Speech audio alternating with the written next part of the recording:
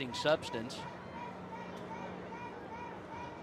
1-0 from Simber, and that one pulled high and deep into right field. Schultz going back to the track, looks up, it is gone. That is only the second home run the Travelers have hit this year, and they've hit them both off San Antonio. Brock Hebert hit one in the nightcap of the doubleheader in Little Rock a week ago today.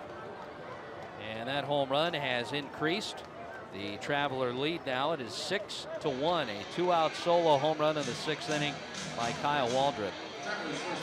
Going into the game tonight, the Travelers were one of only 3 teams in minor league baseball that had hit just 1 home run. The other 2 in the Florida State League, High A,